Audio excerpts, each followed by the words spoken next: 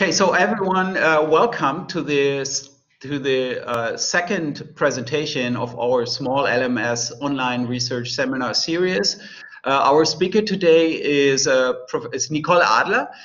She is from the University of Jerusalem, Hebrew University of Jerusalem, and she's a very busy person because she is not only a professor over there, but she's also the dean of the Department of Operations, Research, and Operations Management. And I can imagine that as a dean, you must be incredibly busy. In your bio, you mentioned a lot of topics that you are working on, Nicole, and I feel that the talk today is basically what you're working on for a very long time. So I think this is like game theory, congestion, applied to some aviation background. And I personally, Nicole and I, we know each other for really, I would say, a very long time, since the beginning of my academic life, I would say, because she was attending my first presentation in English language, which, you know, I get that was more than, I guess, maybe around 20 years ago. So that's interesting how time flies. I don't want to take any more time from you, Nicole, and it's wonderful that you are here, that we can do this. I want to thank all the participants from joining all over the world. I mean, this is wonderful, and yeah, Nicole, please go ahead with your presentation. Thank you. Maybe you can just share with them how you want to handle questions. There's a chat box, but then also people can unmute themselves, also show the video. Thank you, Achim, for the invitation. I really do appreciate it. I would say that it's a great pleasure to be here, and thank you for coming. I think that following chats is going to be too hard to keep up with what I'm trying to do. So if you have a question, please just speak, just turn on your audio and ask the question. That would be great. It's always nice to know that I'm not just talking to the air as well. And the work that I'm going to talk about today, it's actually sort of, it's still a working paper. It's like third round at one of these brilliant journals, and so I still have a final last chance to improve stuff, so any questions or comments are very welcome. This is work that I have been doing with Iran Hanani from Tel Aviv University, who I also admit to being married to, sharing an apartment with for the past 2 months. And we're living in hope that maybe at some point soon we'll be allowed out. And of course with Steph Proust, who is the most amazing transport economist from KU Leuven. And without him, this would not have happened at all. It was part of it's actually part of 2 Horizon 2020 projects that we have been working on. But this is moving on into the much more theoretical side of this story. So I will explain a little bit about what is air traffic control, and specifically in Europe, just for 5 minutes. For those that have never thought about this, it is an additional link in the supply chain. It is a service provided to airlines by companies that basically every country has its own company that's providing this service, and of course it's basically to prevent accidents. So it's kind of a strange industry in that it's trying to prevent something from happening rather than doing something. The European system would appear to be relatively inefficient, and the European Union has tried several ways to improve this market. And one of their ways was to try and reduce the number of suppliers by creating what they call FABs, or functional airspace blocks. And they passed a law in 2004 that all member states signed on to, whereby they were going to create what you can see here. So there's a simple FAB like UK and Ireland, which is simply joining two suppliers horizontally. FABEC, which is this lovely blue one in the center here, is composed of many countries. I think it's between 10 or 12 countries in total. The member states signed up for it. It was to be in place by 2012, and to date, this has not happened at all. There is basically absolutely no horizontal collaboration. And the interesting question, of course, is why is that? The Europeans continued to try and improve this system, and what they did was they prevented the individual states from setting their charges for the air traffic control services by moving it from the states where it was kind of based on cost plus regulation to the EU level, and they used a price cap approach. And from 2010 to 2015, they set the X percentage at approximately 1%. So it's a standard X across all of the different ANSP, the air traffic control providers. And from 2015 to 2020, that basically continued. In other words, this system is very weak, but they have at least been collecting data for a long time. About a year and a half ago, I was lucky enough to work with Peter Bogitoft and Nicole Volta, and we tried to estimate the levels of inefficiency using both stochastic frontier analysis and data and development analysis. We found massive variations across the system. We found an average inefficiency level of 30%. They used this to try and push for more for a higher X from 2020 to 2024 inclusive. I think they managed to, they're still in the process, believe it or not, but like they managed to increase it to 2%. However, of course, this current pandemic is going to change everything on its head. So in fact, my entire talk is all about congestion, and unfortunately, of course, this is going to be only relevant, it may be 5 years down the line. What happened again was a lot of work had been done to try and figure out how to handle congestion back in 99. In 2007, the congestion also went crazy again. The governments have spent a lot of money on developing technologies. In Europe, this is called CESAR. In the United States, it's called NextGen, for next generation provision. They've each spent over 3 billion euros of taxpayers' monies on developing these technologies because, for example, the delays in 2007 were quite astronomical. There's an interesting paper by Nextdoor that measured the sums in the region of $37 billion in the 1 year. But of course, 2009 came along and the financial crisis, and the crunch went away, and so the pressures went away too. I would say that, of course, this is re-rolling. I'm assuming we will get back to the kind of congestion we've been talking about, and therefore we are interested in trying to figure out how to motivate this system to improve both the technology being used and to encourage more cost efficiency. But to do this simultaneously is clearly not simple. One of the other motivations behind the European Union trying to change the system was their comparison to the American system, which has a single provider, the FAA, across the US, and for the vast majority of airports too, where ATC exists in the towers. And they saw that the European system is anywhere between 1/3 and 50% more expensive than the American system. And the question, of course, is why? And one can think of many potential reasons for this. One could be ownership form. Actually, we have a paper in Transportation Research Part A in 2019 that does show that ownership form has a serious impact on cost and productive efficiency.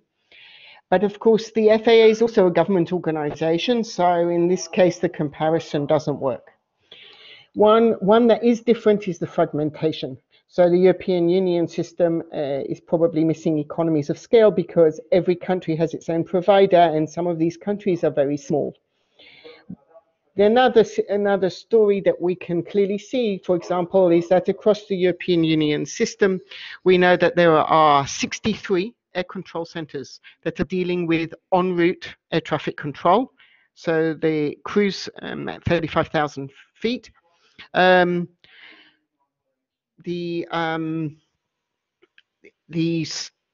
sorry, I just give me 1 minute, please. I need to I apologize. So we were talking about economies of scale, and I was explaining that the European system has 63 area control centers in its airspace. The American airspace has a similar size. It has more movements because the aircraft is smaller, and it has between 50% more traffic and only 21 centers. So we know that that the fragmentation is probably an issue. We can also talk about protectionism, so the power of labor unions, and the fact that the member states, for example, have not pushed the FABs to come into existence. Air traffic controllers are paid very nice salaries, and we know that there's kind of no desire for these jobs to go anywhere else. And even at the EU level, there has been weak regulation, as we just discussed. And finally, of course, what we want to try and figure out is how to increase the capacity. This needs to be done technologically because there's only so many sectors that you can create. So what I should explain is, if this is our airspace, okay, at night we'll have 2 controllers working it. And then in the morning, gradually, as the movements start up, what we will do is we will split that area space into 2 sectors. And we will keep splitting up our spaces as more and more traffic continues. There's a limit to how many sectors you can actually produce. Karlsruhe, I think, is up to 12 or somewhere in that region, and probably can't do more than that. So the best way to increase capacity is through technologies. And aside from the money that's already been spent on developing those technologies, they would still need to be put in place. And according to the European Union Master Plan, which they published in 2012, there they argue that it will cost 30 billion euros in total for it to be in place for CESAR Step 1 by 2030. And about 50% of that cost will be on the airlines for setting up their systems on their aircraft and training their pilots and so on. 16% of that is going on the air navigation service providers, the en route part, and another 6% on the airports at the tower level. So why has this not been done? Why have these technologies not really been employed at all? Well, obviously, this is true in many industries where there is a desire for change. There is always a fear of adopting new technologies and what happens if there are issues, viruses, hacking, and so on. And there's obviously an opposition to change, and the labor unions are powerful and do not want to lose good jobs. So the point of this work was to look at potential changes that could help us to improve the system. Changes could include horizontal integration, like we just discussed, the FABs, the functional airspace blocks. Another way could be vertical integration, and here the idea is that perhaps there would be an agreement between a major airline, its hubbing airport, and the local air traffic control provider. So the classic example would be Lufthansa at Frankfurt Airport with DFS, which is the German ANSP. Would such a vertical integration help to encourage maybe greater cost efficiency or technology adoption? And how would this impact the market? Other choices are to change perhaps the pricing regulation, and for the X% efficiency that we expect these guys to achieve to be much stricter and based on individual levels, because we have some some ANSPs in Europe that seem to be relatively quite efficient, cost efficient. That would include, for example, NATS in the UK, or MUAC, which is this en route provider that covers part of Northwest Germany, Belgium, Luxembourg, and the Netherlands. And they seem to be really relatively efficient, so cutting so a high X would be problematic, as compared to some others where you can see inefficiencies in the region of 50%. Another choice would be to encourage perhaps peak and separated off-peak charges, because after all, we are talking about congested airspace, and this is one of the perhaps simpler ways. It's not a bottleneck, it's not a changing price on a minute basis, but would at least separate out and pass some information on to the airlines. Or hybrid price caps, whereby you could in fact perhaps increase your price cap if you are adopting new technologies. So these are the kind of questions that we are looking at in this work. Okay, so I'm going to talk a little bit about the literature that has been published to date, because of course no work really starts on its own, and it's based on a lot of previous research. And then I'm going to show you a model that we developed, which is a two-stage network congestion game. It's two stages in that in the first stage, the air traffic control providers will be setting their charges. And in the second stage, the airlines will be responding by choosing their flight paths such that they minimize their costs. We're going to have elastic demand, and most importantly, and this is maybe the largest change compared to previous research, is we're assuming that there is an oligopolistic market at both stages. So both the ANSPs have market power, but so do the airlines. And this will change substantially the results of this analysis. I'm going to show you some analytical results. Obviously, showing theorems and proofs is not simple at the easiest times, and it's going to be even harder here. So I'm mostly going to just explain the what we've learned from doing this type of analysis, so the intuition lying behind our results. And I will, at the end, show a small numerical result with respect to just Western Europe. It includes 6 countries. They serve just under 50% of the aircraft movements in Europe. They're equivalent to around 52% of the actual costs, but they're also responsible for 65% of the delays. So what we did was essentially reduce the computational side of the story, but still are able to learn something about what's going on in West Europe. Okay, so if anyone has a question, as I said, you're very welcome to ask. Just turn on your sound and please ask. Okay, in this case, I'm going to continue. And of course, there's been a lot of work within the literature on air traffic control. And O'Donnell's work about how we could go about improving capacities in using technologies. And there's also Beaujeu's work with Mark Hansen on how classic cost-benefit analysis doesn't actually properly account for delays. And so we need to think carefully about how we can implement these new technologies.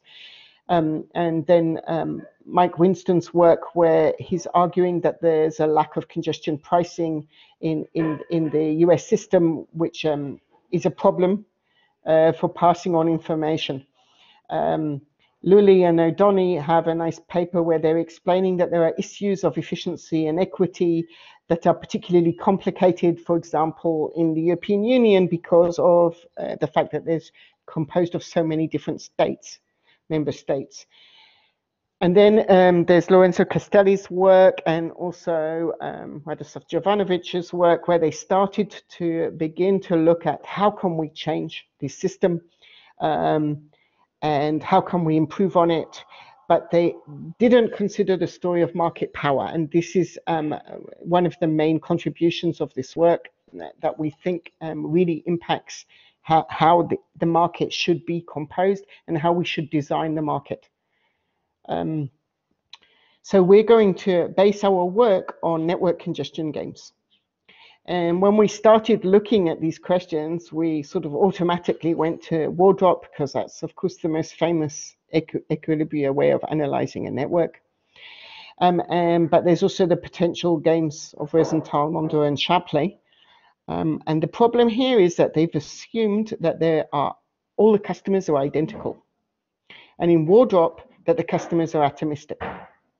And as soon as we understand that airlines have market power, which in the age of Corona is only going to increase, not decrease, this becomes a problem, and you don't find potential equilibria outcome internally. So we ended up dropping that, and we moved on to subgame perfect Nash equilibria, which is, of course, Sultan's idea, which does allow customers to consider at least the self-imposed congestion. So we're going to consider non-atomistic and heterogeneous customers with market power in the second stage that are going to react to the first stage competitive pricing story. Okay, and this is how it's different from the previous literature. Okay, so first I'm just going to describe the simple game. In fact, we have a preliminary stage where the government is going to set up rules, like, is it going to set price caps and so on and so forth. And then in the first stage, given those rules, the air traffic control providers will set peak and off-peak charges according to those rules. And we also have ATC terminal providers in this story. They're important because we use them to also create slots and to limit movements in the peak hours. And we can use many different ways of estimating how these guys behave. We can use a cost recovery story or profit maximization, but with price caps. And then in the second stage, as we discussed, the airlines are going to choose their flight paths. So we're assuming that their schedules are known and that they decide how to go from their origin to their destination such that they minimize their costs. And their costs are, in fact, there are 5 components to this story. And the first are the basic cost components that we know. So there's an operational cost, which is going to cover the crew costs, fuel, and so on. There's a congestion cost, because if airlines are late or delayed and so on, if it's beyond a certain level, they start having to pay their passengers for those delays. They certainly have to pay more for their staff and so on. And also they're paying the en route air traffic control charges. All 3 of these costs are going to, in fact, be impacted by the air traffic controller's choices in this story. And I should say that the airlines, from what we can see and how they're behaving, are much more worried about the congestion story than they are about the actual charges, because charges make up around 5 to 6% of their direct operating costs, whereas congestion would appear to be above 10%. Aside from those 3 basic costs, we're going to add 2 more. And one refers to a revenue loss. When the airline is being pushed off into the off-peak, it will, in fact, make less revenues. We have not included airfares in this story in order to minimize the messiness around the analysis. So we instead refer to it as a revenue loss inside this cost function. And we finally have one last option, which is to choose not to fly. We need this to ensure elasticity of demand. So if we have a profit maximizing ATC provider, the charges could go up substantially, and we need the provider to understand that then the airlines will start reducing the traffic. And finally, I should point out that this congestion cost here is not really linear. And we know that as the frequencies increase, the delays are going to increase. Now, those delays might be very low at the beginning, but at some point, as we get close to the capacity restrictions, either of the airport itself in terms of slots or the air traffic controllers, we're going to see those delays increasing dramatically. And so we will try to also consider that in this game.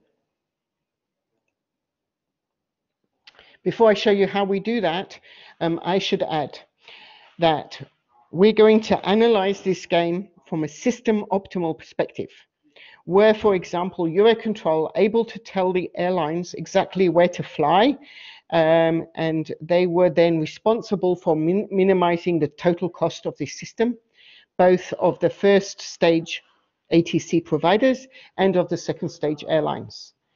But in the real world, we live in user equilibrium world. That is, airlines employ dispatchers, and those dispatchers choose the flight path approximately 4 hours prior to a flight, such that they are minimizing their costs. Okay, so they're going to be at least aware of the delays that they impose on themselves if they're not necessarily aware of what else is going on around the world. Okay, so we look at both the system optimum and the user equilibrium outcome. Okay, so the first stage in ANSP is going to have an objective function in the most basic case, whereby they're maximizing their revenues, which are their charges, less their cost to produce the service. This is per kilometer, so then times the kilometers being served. And what we have here are the second stage airline flows. And F star represents the results of the second stage analysis. I'm just going to finish this first, and then we have less a fixed cost. CF because the ATC guys have both variable and fixed costs, and that fixed cost is important when we're talking about adopting technology. I see someone raise their hand. Please do ask your question.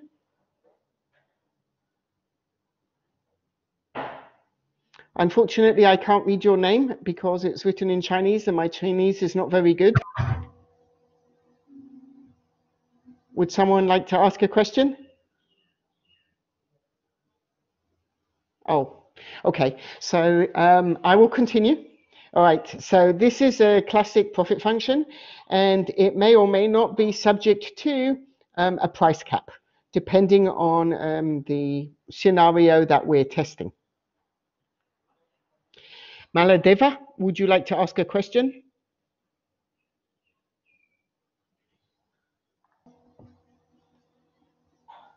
Do you hear me? Yes, I do now. Hello? Okay. Hello, please. Can you please elaborate this equation? Maybe not everybody is very familiar with this equation. What it each represent? Okay, so what we have here is a profit function where we have the revenues less the variable costs multiplied by the demand. And that demand, F star, is a result of the airline choices about how they're going to fly. And so the star represents the solution to the second stage. And then we have less the fixed costs, and we're going to maybe sometimes limit that price. Or charge is what they call it to the airline. Okay, this is the ANSP. Then we go to the second stage airline, which includes an objective function that's even worse than the one you just saw, but it's simply the 5 elements that we just discussed. So here we have the operating costs, we have the charge that is being set, and we have the revenue loss from flying in the off-peak. In addition, we have a congestion charge, which is going to have be multiplied by frequencies squared. And that's how we take into account the nonlinear element of the problems of congestion. And we also have the opportunity to not fly at all. So FLODT here is a decision of the airline not to fly. So FLODAW is to fly, and the FLOD is to not fly. This is going to be subject to a very standard model in operations research. The first line here simply says that all of the flights and non-flights out of an origin have got to meet the airline schedule. And then the second line is for the destination airport, that it all needs to flow into the destination, and that at any transit point, because, for example, if you're flying from Rome to London, you're going to fly through multiple airspaces. So there's a transit point at which you're being handed over from one ATC provider to another. There, the flows have got to sum to zero because what goes in's got to come out. And finally, we're going to include perhaps a restriction of slot constraints at specific airports for each airline. And finally, the standard set of constraints that require that all the decision variables of where to fly and if to fly at all have all got to be strictly non-negative. So this is a nonlinear objective function, but it does meet KKT restrictions, so we can in fact solve this to optimality. Okay, so based on this model, we are now going to move towards a set of analytical results. And analytical results are obviously not simple to do, and therefore we are doing it on what's called, what I would say is a relatively simplified network. And this means that we have at the moment 3 service providers in this story. We have C, A, and B. We have both parallel and serial network here. In particular, if we want to go from origin 0 as an airline to destination 4. We have a part of this story where we are in fact captive audience. We have to use service provider C to get to origin 1. So for this we have no choice. But then when we're figuring out how to go from 1 to 4, we can choose to go either through service provider A or through service provider B. So there is theoretically some competition here for customers in this network. Okay, so we are going to talk about asymmetric service collaboration, where we've got homogeneous customers wanting, all of them want to fly for the first couple of results from 0 to 4. Okay, so through C and then either A or B. And we're going to describe unregulated competition with this asymmetric service collaboration. And what we find, first of all, is that there is a unique user equilibrium with a very specific potential demand threshold. It's potential because, in fact, airlines could choose not to fly if the service is considered too expensive compared to the outside option. Okay, and that demand threshold is going to increase in the number of customers and the outside option cost, and decrease in the service cost of the providers, the operating costs of the airlines, and the airlines' congestion costs. And here's what we find. And I would say, first of all, please look at the moment only at the blue. Blue is the competitive solution outcome, where C, A, and B are 3 suppliers working individually. What we can see on the left-hand graph is the service provider charge on the y-axis, and on the x-axis is demand. In the second graph, we can see the flows of the airlines as a function of the demand. If we look at the first graph, what we can see here at the beginning is we're looking at the blue threshold. So up to the blue threshold, we see that providers A and B are charging relatively low prices that do gradually increase with the increase in demand. Okay, because we're going to assume symmetry in this analytical analysis. Basically, A and B will simply split the market equally. And then as congestion grows, so they will choose to slightly increase their charges, as you can see, up to this threshold.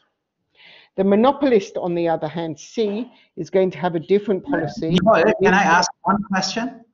Yes. On the horizontal axis, you have the total demand, but I'm a little bit confused because the demand is supposed to be endogenous.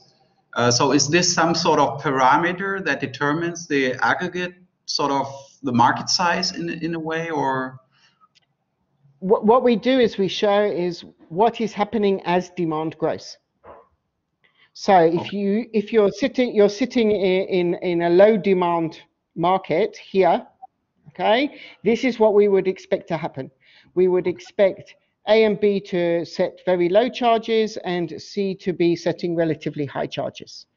If, on the other hand, our market is above this threshold, we would see a different story.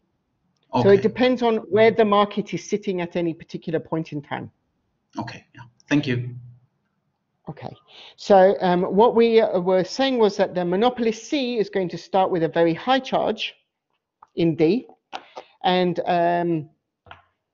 as congestion grows, in order to ensure that flow continues, okay, it's continuously balancing the congestion costs of the airlines to the no-fly option, and so it will gradually decrease its charge for in its own airspace. Once we I have one. Sorry, 1 minute. To understand very simply that it is the demand and the service provider charge is indirectly proportional. As the demand increases, the service provider charge decreases. Is correct? That's what we find from the analytical analysis of the math. Yes. Okay. And then when we get above this particular threshold, what we see is that the charges suddenly remain constant. So A and B remain down here, and C remains up here. And what that means is that more and more of the flow is not being met. Okay, they're choosing to stop flying. And so what we can see in this, the right-hand side graph is if there was an efficient system optimal approach where the charges are equal to the costs of producing air traffic control, we have this green line up here. These are the efficient flows.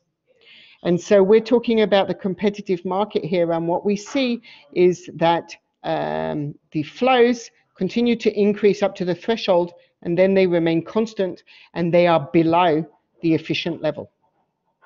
Okay, so in other words, the charges are too high.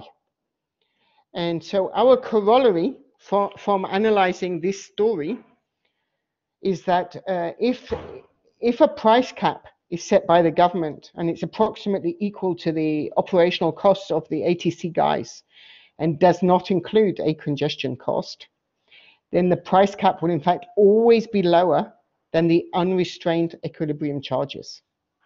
And because that is the case, we can see excessive congestion, inefficient flows, and no technology adoption, which I believe is what we actually see in the real world at the moment.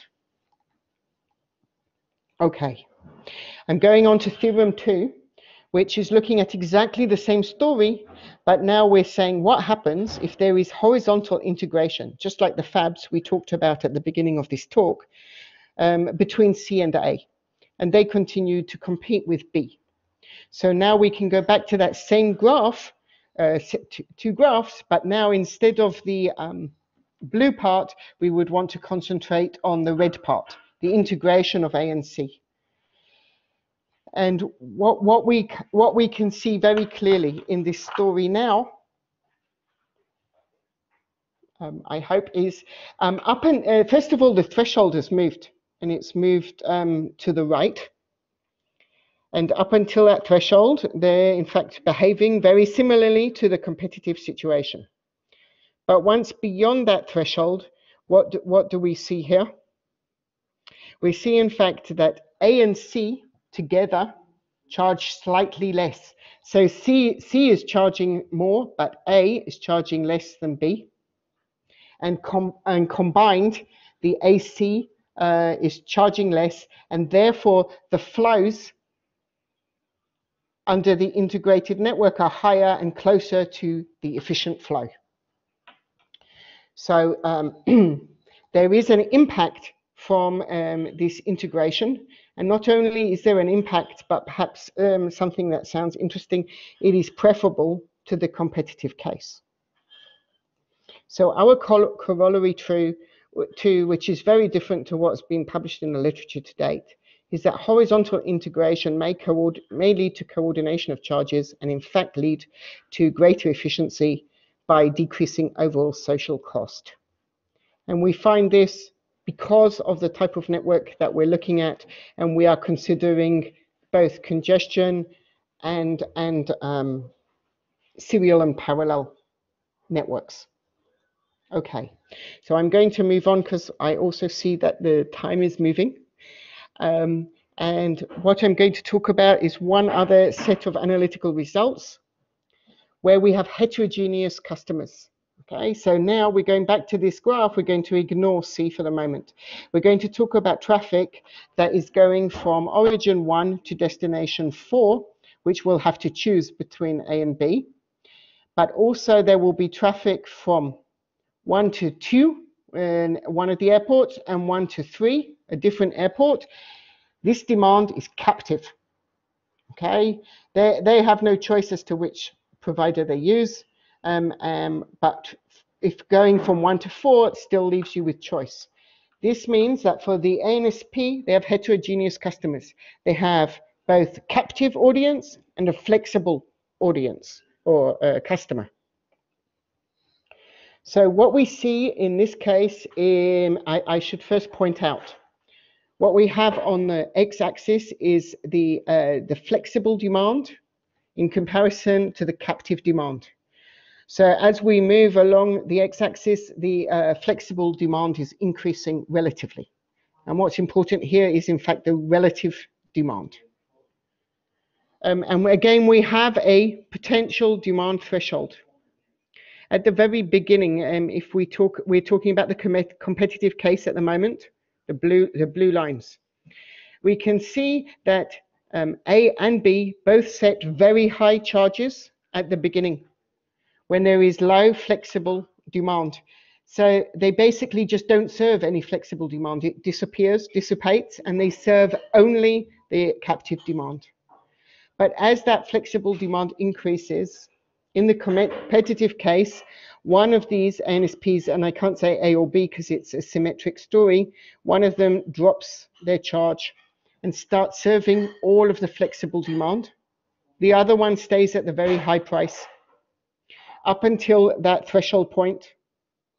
And then basically what happens is, as congestion grows, they do slightly reduce their charges up to a point beyond which simply they're not serving all of the demand. And what we can see on the right-hand side here is in the efficient case, indeed, you would continue to serve the growing flexible demand, but under competition, you do not. You stop at some point. Now, this is true for the competitive market, but what happens when there is horizontal integration of these providers A and B? So in other words, we now essentially have a monopoly.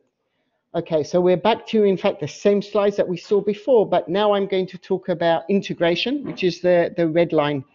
So now we have a single provider, and what we see is that that very high charge lasts a little bit longer than the competitive stage, but at some point it will drop the charge, and it will keep dropping it until it's no longer worthwhile because the congestion is substantial, and so the flexible demand will slowly disappear. And here we can see that in this case, indeed, the integration is no less efficient in terms of flows and overall social costs than the competitive case. So our final corollary that I'm going to talk about, there's more results in the paper if you would like, is that there is pressure to merge for ATC providers to start merging. And the argument is that they will lower their production costs due to economies of scale. However, the cost of a single server does not in fact impact the charge that they want to set to the airlines. There is, of course, a separation. So the lower costs will not lead to lower charges without the presence of regulation. And in that case, the merger may not lead to higher efficient flows. Okay, so our results are, I guess, a little bit more complicated than regulators would like, because it really does depend on where you are lying on this story. So how much flexible demand do you have in comparison to the captive demand? Because this will clearly impact how our providers will behave. Okay, so Nicole, what do you I hear want me? to do, yes. I'm sorry Achim, for right? interrupting. No, Willy, Oh, but hi, Willy. also from Berlin. So my question is, I'm just curious. You're talking about that one provider would change the charges. About what time frame do we talk? Do we talk about ages? Do we talk about months? Or in what time frame do they adjust their charges? That's actually an excellent question. So we're not looking at any sort of revenue management story here. So we just looked at it on an annual basis. Okay. Okay. But we did look over time. So all of our results kind of looked at the data I'm about to show you is for 2011. Then we looked at 2020 and 2030 up to 2050. So Okay. we were looking at an annual change.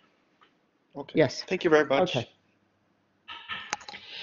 So I'm going to show you, in the very short time I have left, a very few numerical results for the West European case study that we discussed. And I just want to show you, okay, so if we have six providers, you can see the colors of these providers based on the arcs. You can see the red nodes as being airports, and the little green nodes are the transit points that we've been discussing. And what we've been talking about is how much captive demand do we have versus flexible. And here's a very simple example. I don't know if you can see that green line gradually growing. If you were flying from Manchester to London, you would be a captive audience. If you're flying then from London on to Frankfurt, well, then you could choose to go through Dutch space, Belgian space, or French space, and so on. And this is more the flexible demand that we've just been discussing. So inside this case study, we basically have what I've just shown you from the analytical story. In the first stage, we modeled, in fact, 15 players. We have 6 en route air navigation service providers covering the 6 countries.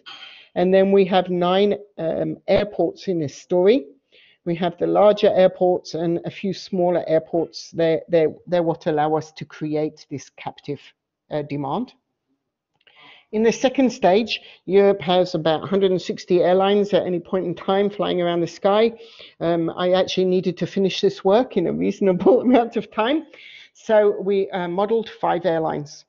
3 of them are the alliances that we know of, and of course that way we can say, for example, Lufthansa is going to use Frankfurt and Brussels, since Brussels Airlines is in fact fully owned by Lufthansa, and Oneworld, so BA being owned by IAG together with Iberia, so it will use Madrid and so on.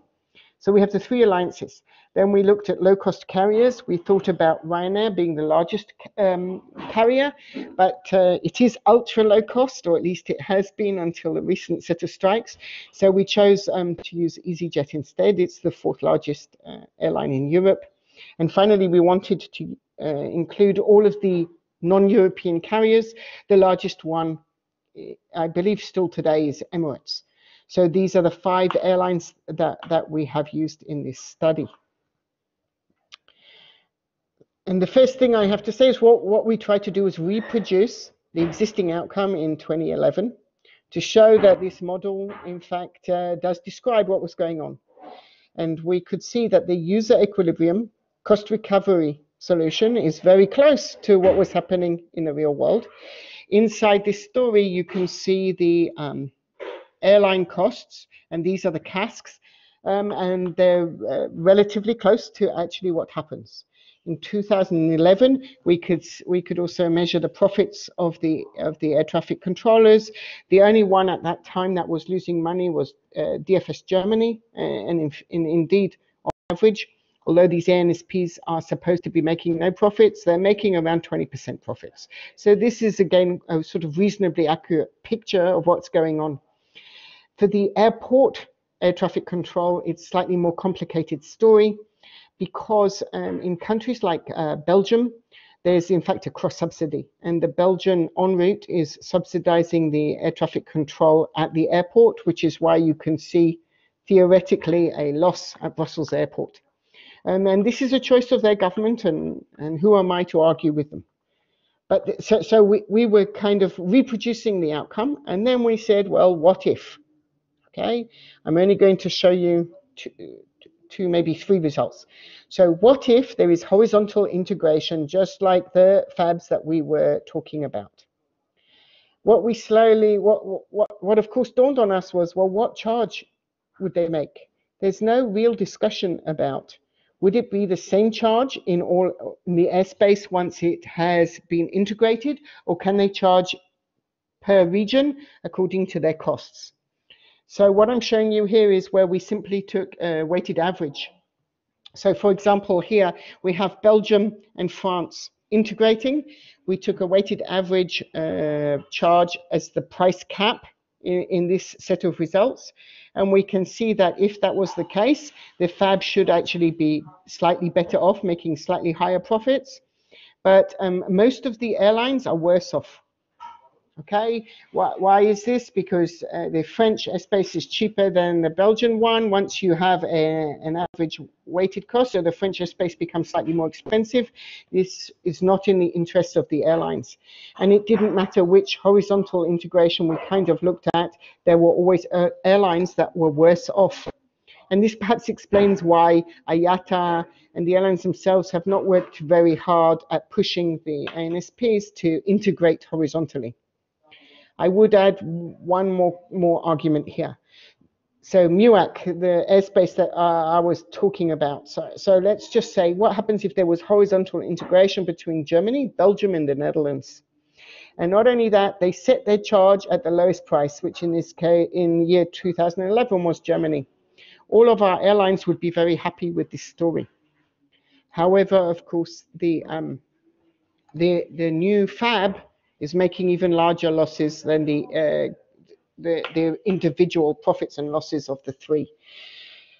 Horizontal integration doesn't work when you look across all of the stakeholders. And this is why the 2004 law has not been put into place, at least in my opinion. Then we also looked at technology. Okay, so we took data from the European Master Plan, that €30 billion euros, and how it was split, and we took what they said it would do. So it would be reducing congestion by 27%, and so on and so forth. We took all of those values and we looked at, well, what would happen in 2011, but perhaps more interesting by the time it's actually supposed to be implemented, which is in 2030. And we, of course, assumed a demand growth based on what's coming out of the European Union, and they claimed that comparison to 2011, there would be close to 40% increased demand. We can see that for the airlines, adopting these technologies is worthwhile overall. It's relatively marginal, but it will help. On the other hand, under the rules defined in the master plan, whereby, for example, the ANSP's charges were supposed to come down by 6%. Sadly, it's not in any of their interest to adopt this technology. And so, without changing the current system, César will stay in people's brains and on paper and not be adopted, that have to change the pricing policies and charges, the system of air traffic control. Otherwise, the technologies will also not be adopted. And one last solution here I wanted to show you is what happens if there's simply vertical integration. So I don't mean like a fab, but what I mean is that a group come up with an agreement to adopt the technologies only in the relevant airspace. So for example, if Lufthansa spent the money on Cesar, and so did DFS, Frankfurt Airport in Germany, what we can see here is that coalition would be worthwhile for 3 of the 4 players. So the smaller airports would not gain from this and would need encouragement. But it would be worthwhile for a vertical integration to occur for these 3 main players. This is true in the French coalition that we looked at, and not true in Spain. So in other words, some of these technologies are worthwhile. It will be a function of the level of congestion that is really in existence, the growth in demands in the different places.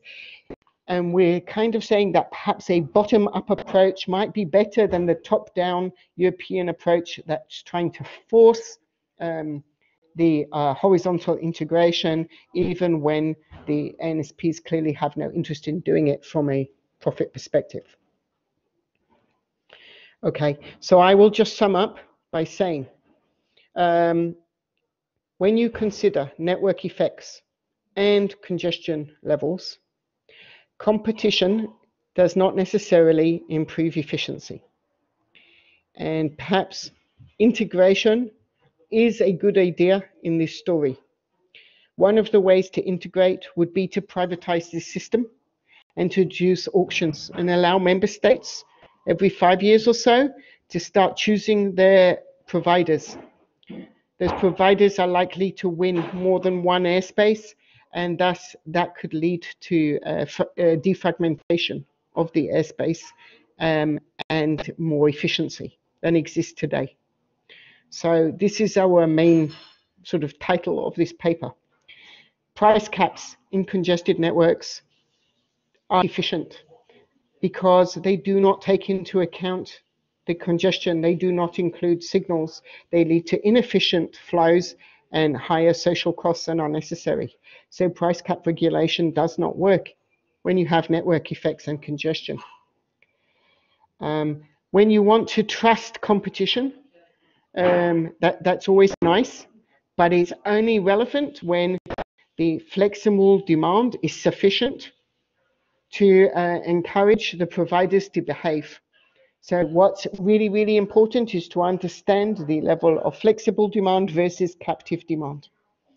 And finally, vertical integration could in fact encourage the internalization of congestion and incentivize technology adoption simultaneously. So this is perhaps one of the potential possibilities for the European Union to start considering how to change the system. That's one potential way. And I'd just like to say thank you so much for listening. And if you have any questions, I would be very happy to hear them. Thank you, Nicole. Duspois from Luxembourg. And I have a small question, if I may. First, thank you very much for the nice presentation. It's quite clear. Why do you assume that the providers are profit maximizers rather than break even? So to be fair to this analysis, we in fact tried many things. We tried also simply maximizing revenues. We tried profit maximization, and then we of course also tried cost recovery. And the underlying takeaways are all the same. Thank you.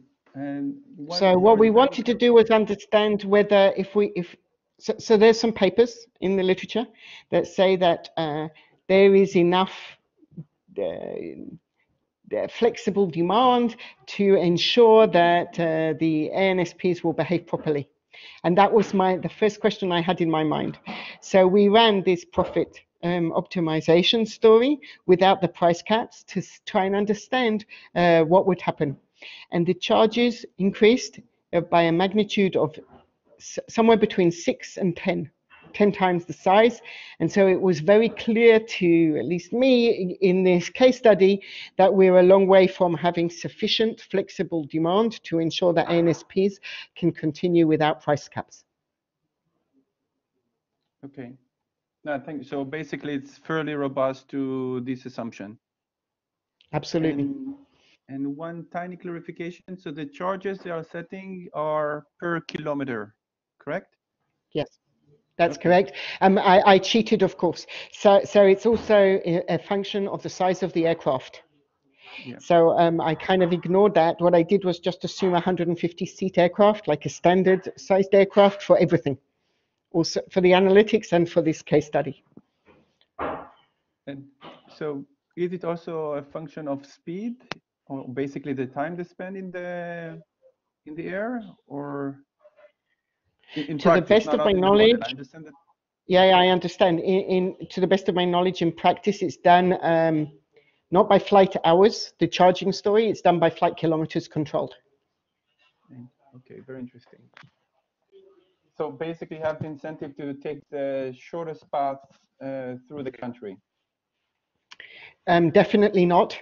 Okay, because across Europe, there is a huge pattern of different levels of charges.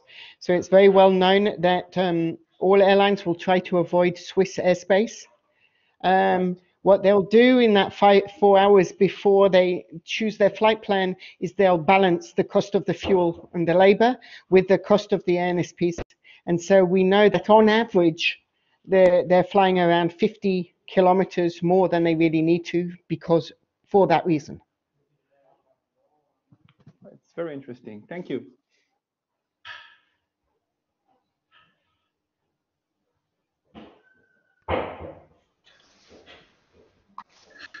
Maybe I just add that we can stay open until everyone has time to answer the question. So for me, there is no time restrictions. I don't know. How about you, Nicole?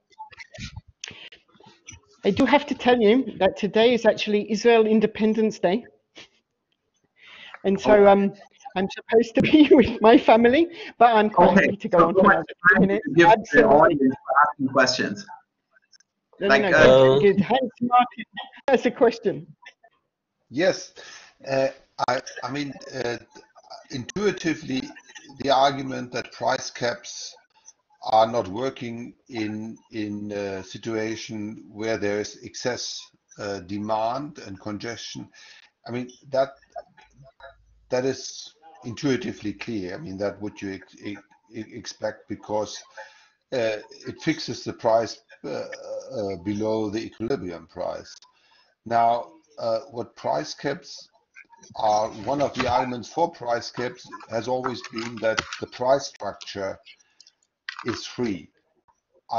So I guess you haven't modeled or haven't put in the model the price structure. So meaning with price cap regulation, you have incentives for peak and off-peak pricing that won't happen. That will not happen if there's excess demand for the whole period, but in the period in the phase before.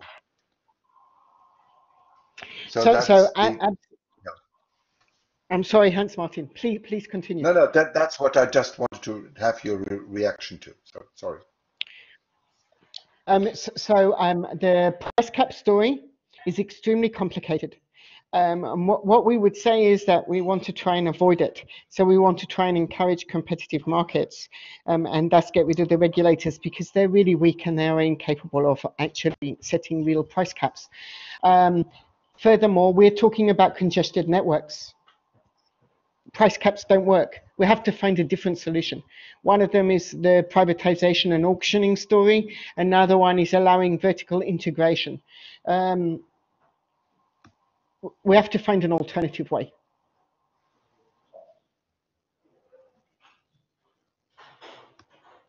Yeah, not sure whether I really buy that, but I see your arguments. Well, as a past regulator, I completely understand your position. What you would say, of course, is that you believe in hybrid price caps. Yes. No.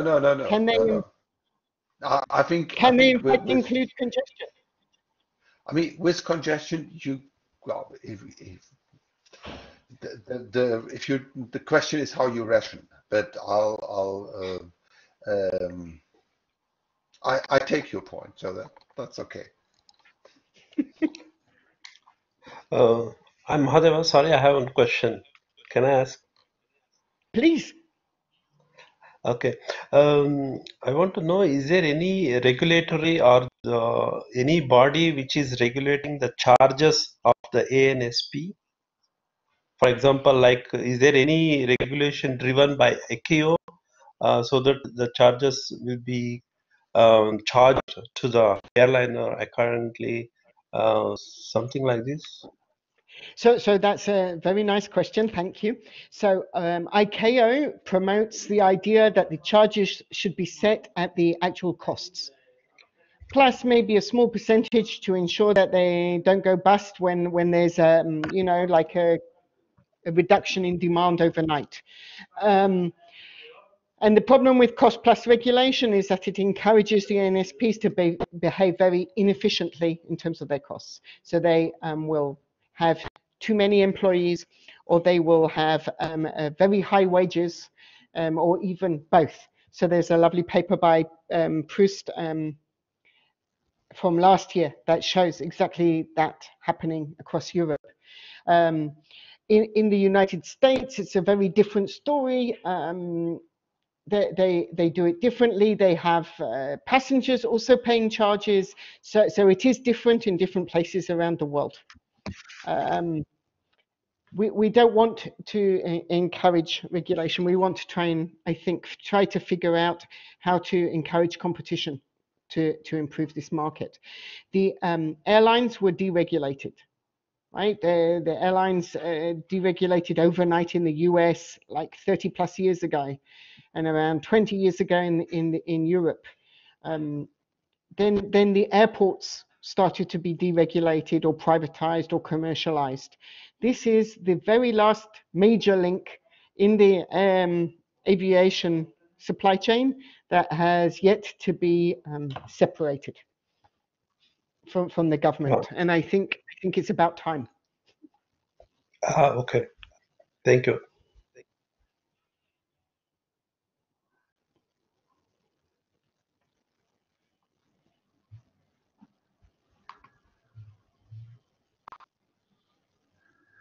Okay, so I think because there is, if I understand correctly, Nicole, you mentioned that there is the Independence Day in Israel and that you want to see your family. So I think you really earned, I think everyone agrees that you really earned your, family gathering and enjoying the public holiday in Jerusalem, in Israel. So thank you very much. It was a wonderful presentation, and we also had a very good discussion. So I also want to thank all the participants for asking the questions.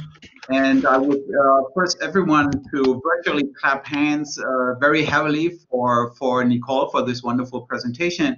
And please come back next week for our next seminar talk by Joost van Ommeren about frequent flyer programs. You're all welcome. So thank you very much. And we will stop the recording right now, and then we will close the session. Okay, so thank you very much again, Nicole and everyone, and hopefully see you next week. Bye-bye. Yeah, thank you very much. Thank you. I really enjoyed it. Thank you. Thank you.